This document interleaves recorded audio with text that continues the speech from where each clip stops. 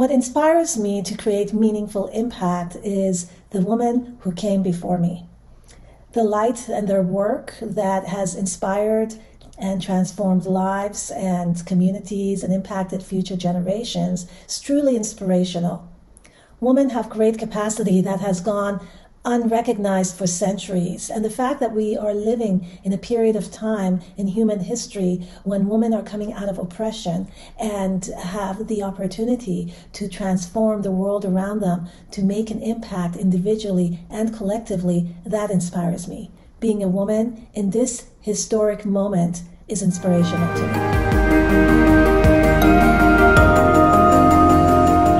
What creates a meaningful workplace?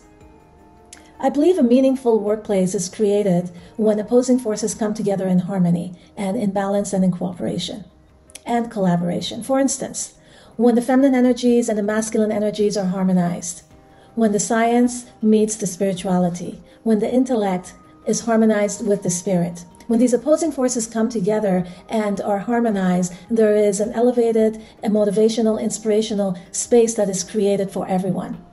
When people recognize how important they are and how important their work is, and they approach their work from a place of service, that they recognize that service is a form of worship and that their work is a form of service and worship, that then, again, an inspirational and motivational, elevated spirit is created within the workplace.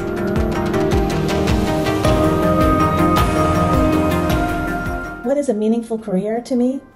A meaningful career to me is one where I can be authentically at service to others, where I can assist others in building their capacity, in them becoming agents of transformation. If I can be of any form of assistance, a tool in helping others heal and realize their capacity, their role, their purpose in this world, then that is a meaningful career to me.